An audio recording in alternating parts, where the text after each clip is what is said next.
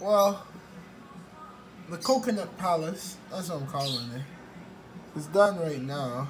And, you know, Oily's back there. Reason why his feathers look like that, like I said, something horrific happened to him yesterday. But, like a fellow YouTuber has said, these are hardy birds, so it shouldn't bother him too much. But let's see if he survives the week, you know? There's Mama Tuxedo. And there's their new egg right there. I don't know. What are you gonna see, guys? I have to leave this towel in there now because the mysterious thing that happened to Mr. Oily back there. You know?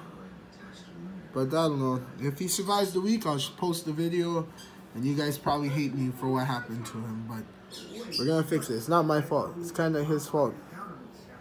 I take some of the blame. Can't just blame it all on him. But he's looking good compared to yesterday. Almost like a anime bird or something. All his feathers are super detailed. Alright, I'm gonna stop bothering them now.